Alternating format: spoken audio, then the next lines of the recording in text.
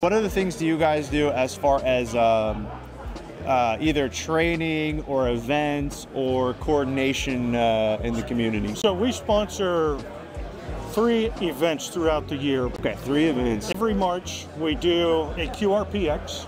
Okay. QRP is low power exercise. We had about 100 military stations using this type of radio. Take a look at this. That is just cool. And we had about another 100 Mars members, and it's like our version of field day. See how many contacts you can make. Mars members are there to serve as catcher's mitts for the military stations. And then you score points. You make a contact, you get a point. You decode an encrypted message, you get a point. You send a digital message, you get a point. And then we declare a winner, whoever got the most points, and they get bragging rights for the year. What if I don't win? Do I get a participation trophy? No. You get to look forward to doing better next year. That's right. Do better next year. Do better next year.